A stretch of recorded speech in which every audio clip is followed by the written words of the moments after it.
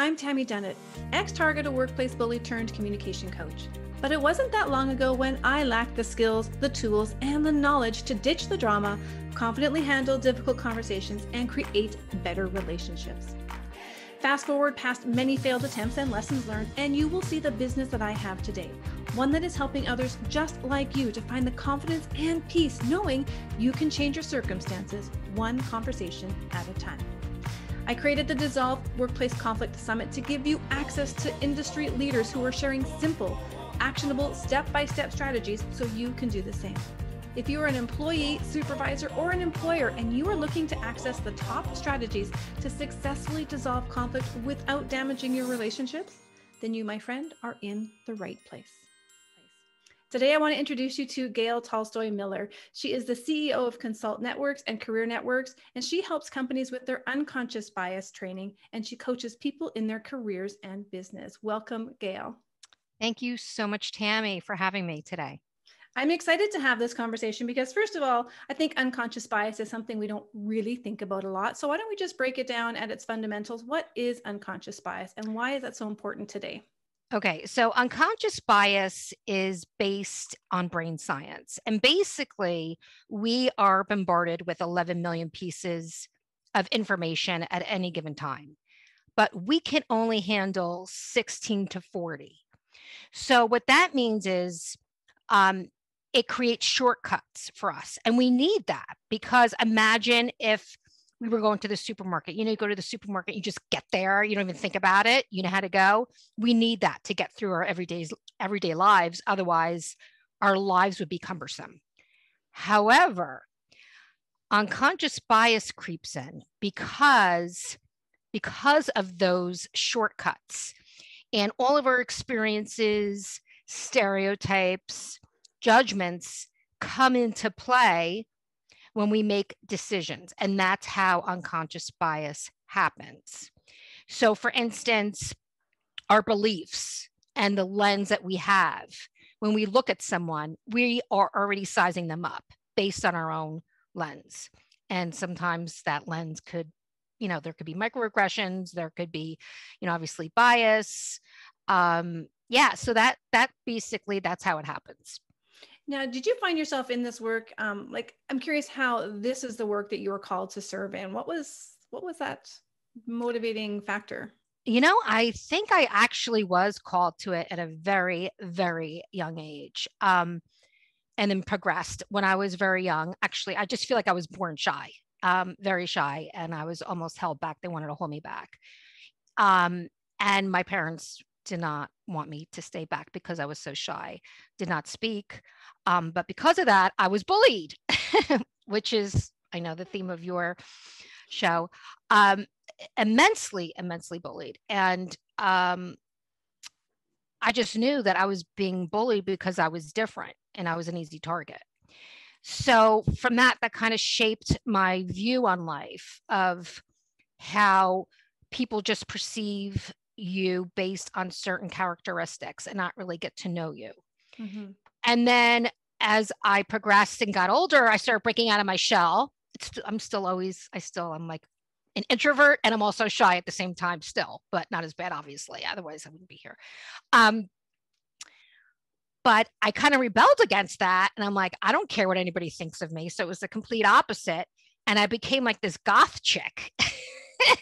Like in college, I just like, and I didn't give a crap. And I was like, kind of like not anti-establishment, but I was questioning the norms of our society and how people are judged.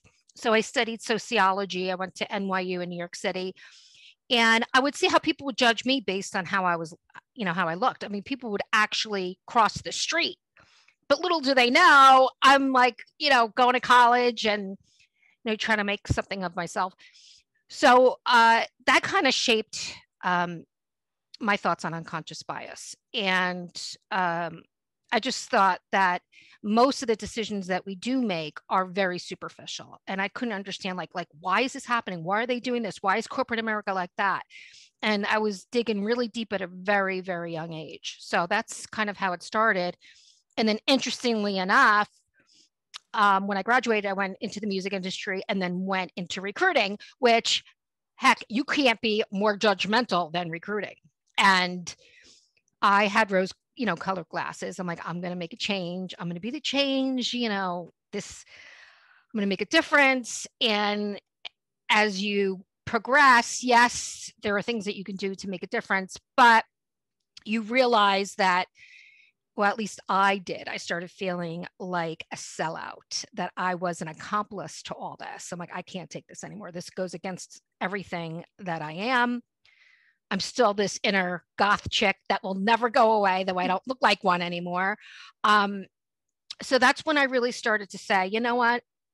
We got to stop this BS in corporate America. To me, corporate America is just an extension of high school. Mm-hmm. It's groupthink. It's fitting in, trying to fit in. And I think companies are making poor decisions based on lack of diversity and, unconscious bias. And yet unconscious bias is difficult because we don't know we're doing it. So there are practical things that companies can do to help alleviate that through process and policies and procedures. Yeah, that made me think about, as you were saying, we make these really quick judgments, how, only have 3 seconds to make a first impression, those kind of beliefs that are out there. And, in some sense they're true, but how does the everyday person like myself or a leader in the workplace tap into that awareness, or even just that acknowledge that I might be having an unconscious bias here? Like, what does that look like when you're working with somebody to help them navigate this problem? Yeah. So it takes a lot of work. And again, we all have unconscious bias. Mm-hmm. It's impossible. If anyone says you can be completely eradicate unconscious bias, they're lying to you. Okay. Even someone like me who's very aware, it still creeps up. So there are certain quick things that you could do is slow down your thought process and start questioning, why am I making that decision? And when you become more aware of like, okay, why did I judge this person? What are my beliefs? And it all starts from usually when you're younger, right? And the particular experiences. How did this experience shape this outcome of how I'm viewing this situation or this person or these groups of people, right? The stereotypes. So it's a matter of taking a big pause and questioning yourself, but yet you could still confirm your beliefs too, right? So we'll give an example. The country's completely divided, right? 50-50. I don't want to get into politics. This is not what it's about. Okay. I'm not going there. Okay. I appreciate that. Oh, I'm so not going there.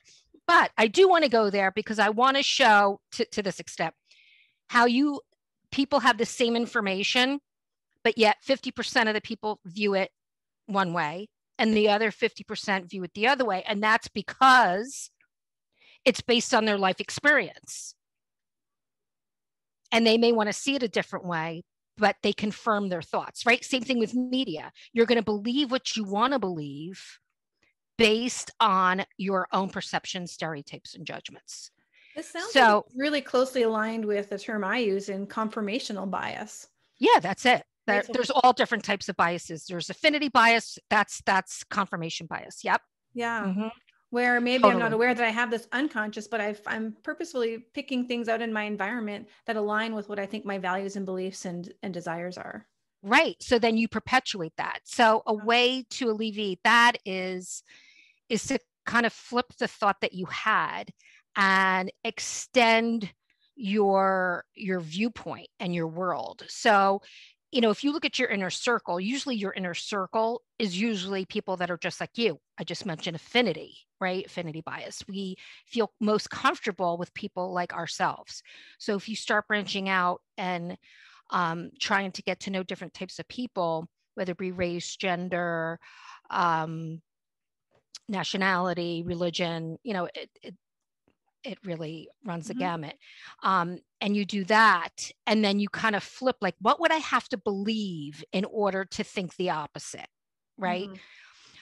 I also have a technique called, I don't know if you saw my TEDx talk, which is on unconscious bias in recruiting, and this is my method, is the so what method. And what I was noticing is in recruiting, when hiring managers or recruiters were saying, well, we're not going to hire them because of this, or I like them because of this, or this matters. And I would say, so what? Why does this matter? And I think when we really start looking at why things matter, you realize that they really don't matter, right? So it's kind of like the lies that we tell ourselves or the beliefs that we tell ourselves that matter, but they really don't. They have no impact. Does this person, especially in hiring, as far as let's say if they're a mom, right?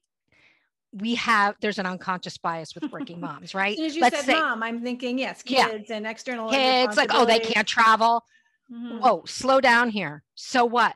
You don't know, like, that's not for you to decide. So that's another thing. Empathy is is another way, having empathy for others, because I think that's a big part of unconscious bias, is not having the ability to it's impossible to be in someone else's shoes, but to kind of like understand that they are in those shoes and empathize with that.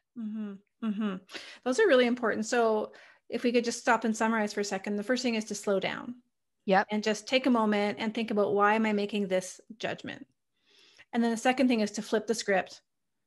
Ask yourself what else you would need to think. Is that what it was? I'm sorry. Yes. Yep. Yeah. Absolutely. Yeah. And then the third is, so what? Ask yourself, does this matter? What is this important to? Right. That's like three bombs you just dropped on us, right? Yeah. I mean, that's just like three simple things. It seems simple, but it's not. And then also expanding your inner circle is a good one too. Yes, I've heard that one too. To help learn how others live is to just not always stick with the people that you seem to be drawn to, but to also explore and to be asking people about their lives and their beliefs and their values. Right. I'll tell you what, in my own household, we got some divides on politics too, but yeah. And look, everyone's holding tight onto their beliefs. It's very difficult. It's become our new religion, politics. Yeah. And people are very, they're holding really tight. I think, look, unconscious bias, if you think about it, really impacts all aspects of our society. The judicial system, media, education, even dating, parenting. I mean, it goes on and on. So, it impacts all aspects of our lives. And healthcare is a huge one. I mean, it could be a matter of life or death. Even COVID. There's like bias with COVID. So, bias just creeps up everywhere. Yeah, absolutely. So in terms of our relationships in the workplace, we've got these 4 tips actually, on how we can start to move to understanding what unconscious biases we have and to start to uncover them. What are the benefits of that? I mean, because, everyone will say, I don't have time for this. I just need to get my work done. This doesn't matter, hire the best person for the job or whatever it is. What is the benefit to the organization and to the individual in it to really make this a priority in their relationship? Okay. So when it comes to hiring, unconscious bias doesn't mean not to hire the best person. It actually means to hire the best person, because we are bombarded with so much, I hate to say it, BS. The beliefs that we have, like, we're not going to hire this person because we don't like the way they look, or we don't like their name, or they live too far, or we don't like their voice. Those things don't matter. So I actually think if we cut through the unconscious bias and become real, then we will hire better people, and not just hiring people that make us feel good because they're more like us and make us feel comfortable. Again, the affinity bias. But from an organizational perspective, I mean, it impacts all aspects of the organization. And the thing is, it's unconscious. So we don't even know we're doing it. So it affects compensation. It affects who gets promoted. It affects who gets assigned to like the great projects. It also impacts our relationships and how people feel, like the microaggressions. I'll give you an example. It could be a manager, as simple as, they have, let's say, 3 employees in their group, and it just happens to be that there's one person in the group that they're never giving eye contact to. Well, that person feels not that great. Like, why is it my manager not giving me eye contact? They're looking at everyone else. I feel left out. And this is a constant. The manager doesn't mean to do it, but there could be something underlying from an unconscious bias perspective. Same thing in meetings, that happens all the time. who gets called on, who has more of a voice, who's listened to. So there's many layers. And from a corporate perspective, yes, we could all try to do the things that I mentioned before. But if you just do that, you're going to fail. You need to have policies and procedures that are in place to help alleviate some of the inequities that are within the organization, so it doesn't creep in your unconscious bias. If it does happen, it won't be as impactful. And the benefit is that when you have more diversity and more inclusion, you've got happier employees, you have higher retention, you're able to attract better talent, and yes, your revenue will boost. So it's a win-win. I mean, there's no reason not to do it or try to help eradicate some of the unconscious bias that we have. Again, not going to be 100%, because a lot of people, when we talk about unconscious bias, they get really annoyed. There's a big controversy now about all this diversity and inclusion and unconscious bias. And, people think that unconscious bias doesn't exist. It's a bunch of, but it's in MRI studies, it's in science. So, but I think that we should try to do our best to be the best that we are and to make the best decision making that we can. And I really do think it comes down to, again, focusing on what matters and our decision making, and not being clouded by all of the nonsense that we carry with us and the preconceived notions and stereotypes that we have. Yeah. So it sounds like there's multiple layers to this. So there's the personal responsibility and building that awareness and starting to question, well, is this they're so habitual, as you mentioned, unconscious, we don't put thought to it. And so really taking the time to question that piece. And there's an organizational layer with policies and procedures, almost like a fail safe, not quite a fail safe, but, a checkbox to say, is this influencing my decision here? And then I'm wondering if there's like a third element. As you were speaking, it made me wonder about, what about a debriefing? So you've just had an interaction and maybe someone has either said something, or you're just curious, did an unconscious bias influence the outcome of this? Is there a debriefing process that maybe you work with people so they can help to uncover this?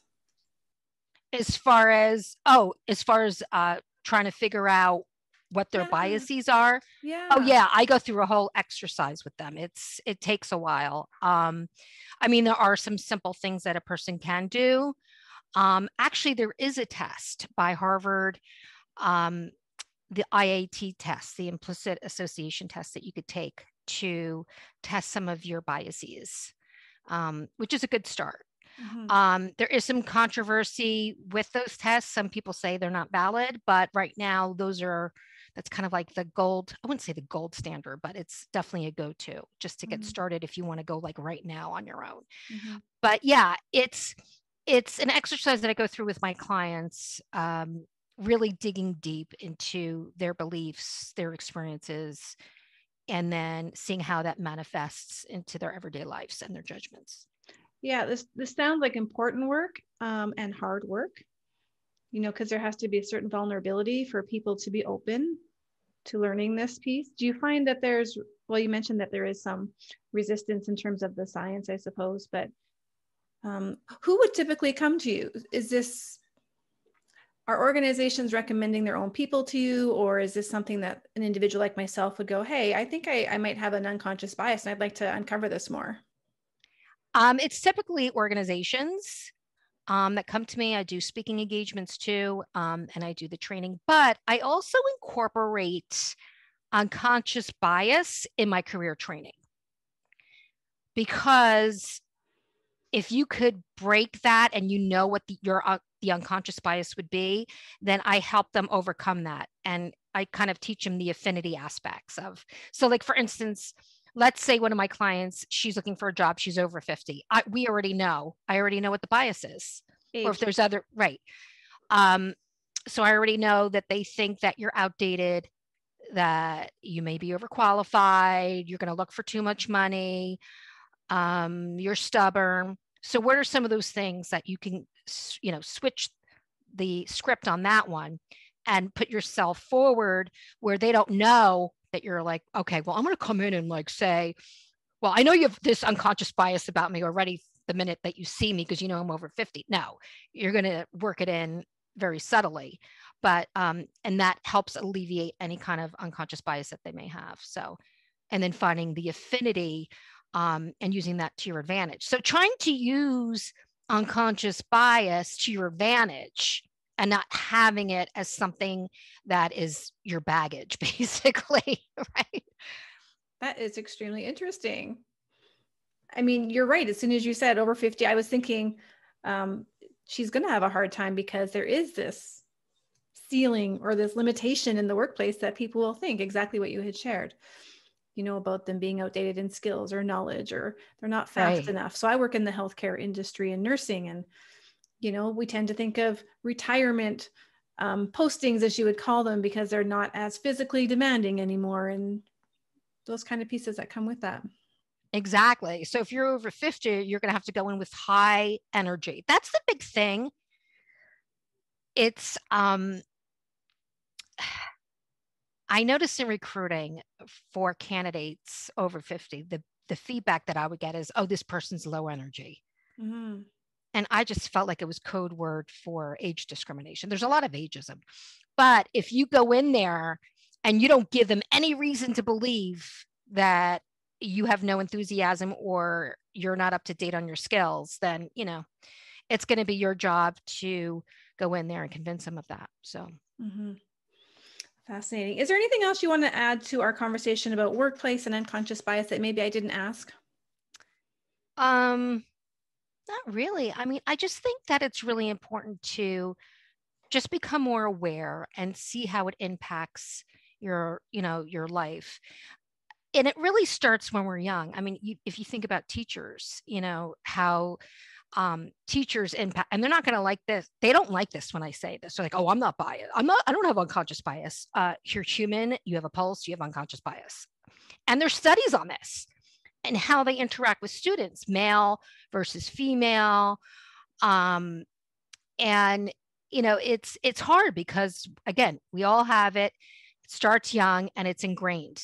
And even the images that we see in media. Mm-hmm. So if you become more aware and you're like, why is it that we grew up and girls wear pink and boys wear blue, mm-hmm. right?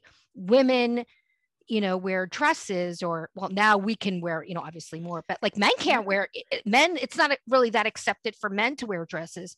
Who created that? Mm-hmm. Right? We didn't come out of the womb with that.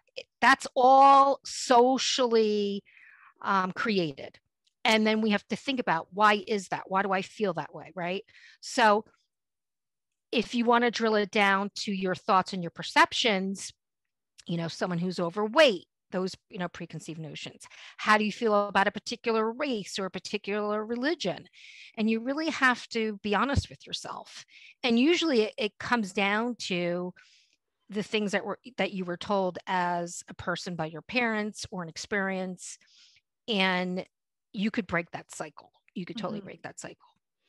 I'm wondering if a safe place to start would be at an edge, like where you already know that there's a dissonance between you and something. If that would be a safe place for people to go, oh, this is a place to explore and begin that process of slowing down. Yes. Asking yourself, why does this matter? Pick the one thing. Yeah. And just really pick one thing. Yeah. Pick the one. Look, we all know, like, I know what my bias is. I have a couple, and I'm sure I have more, but there's a couple that I'm so aware of.